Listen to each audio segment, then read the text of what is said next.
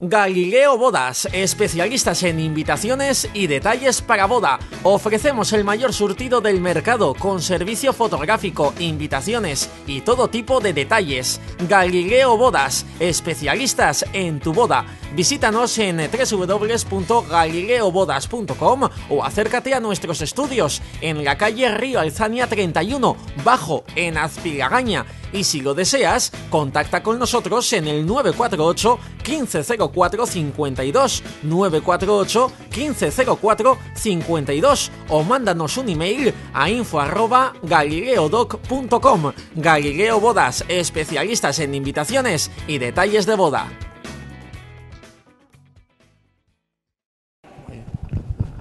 Muy buenos días y bienvenidos al partido que vamos a vivir aquí correspondiente a la cuarta jornada de Liga de la Liga Nacional de Fútbol Sala Femenino, donde vamos a ver el encuentro que va a enfrentar a nuestro Lacturale Gurpea Orvina frente al Ponte Ourense.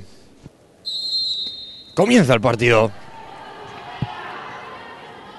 Ahí está la primera jugada de ataque, la mueve el Ponte Ourense, tocando en cobertura, en zona defensiva. Ahí está moviendo la bola Marta, buscando la carrera de Anita, y el balón se pierde por línea de fondo. Orvina, que forma con Rebeca en portería, las hermanas Garde, tanto Bea como Mai, en el equipo titular, al igual que María Talavera y Cristina.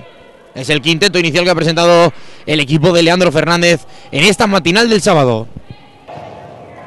Buena internada de Bea Garde por banda izquierda, que finaliza en el primer saque de esquina del partido. 1 minuto 20. Va al segundo palo, la engancha con la izquierda, al palo, 3, paradón. ¡Qué bien la enganchó Sandra Soto! El balón golpeó en la portería Sara, que menuda mano tras pegar en el palo. Envía a correr, atención, ahora la contra. Es el conjunto gallego. Gol de Sousa. Contragolpe perfecto tras una ocasión espléndida de Lacturale Gurpea Orvina, pero así es este deporte. Del 1-0 hemos pasado en 5 segundos al primer gol del equipo gallego. Lacturale Gurpea Orvina 0, Ponte Ourense 1, Sousa en el minuto 8. Pivotando con el esférico, atención, la recuperación de Irune. Ahí está Irune en el 1-1, saque de banda. Final de la primera mitad, la Lacturale Gurpea Orvina 0, Ponte Ourense 1.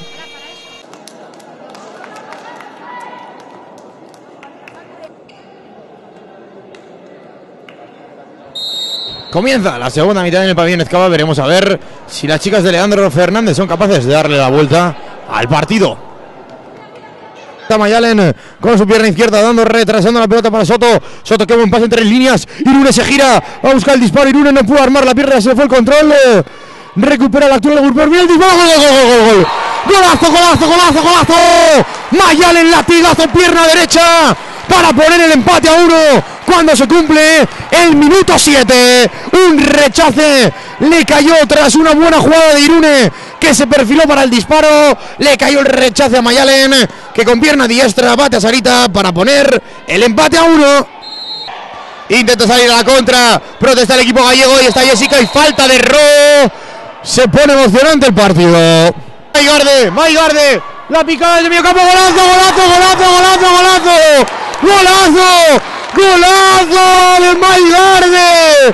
La contra perfecta, la recuperación, y vio a Sarita adelantada para picar la bola y poner el 2-1.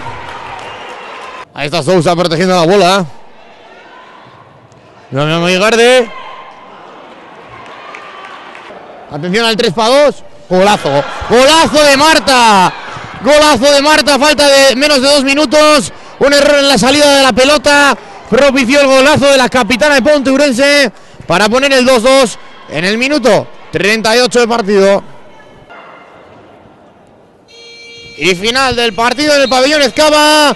Lacturale Gurpea Orvina 2, Ponte Ourense 2. Nos vamos a por protagonistas.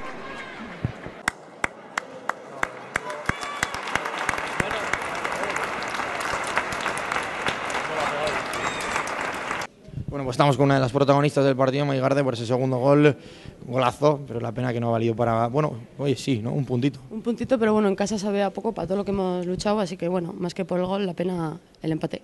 Sí, hombre, calidad tiene un montón y sabíamos que nos iba a costar. La primera parte yo creo que nos ha pasado factura, no sé si era porque era por la mañana, pero estábamos un poco de bajón, pero en la segunda partida mucho mejor.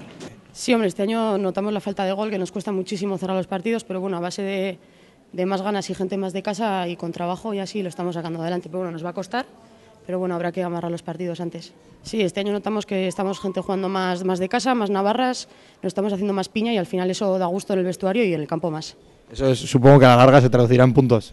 Hombre, eso esperemos, para eso venimos a entrenar todos los días y para eso corremos. Bueno, pues enhorabuena por el gol y a seguir peleando. Muchas gracias.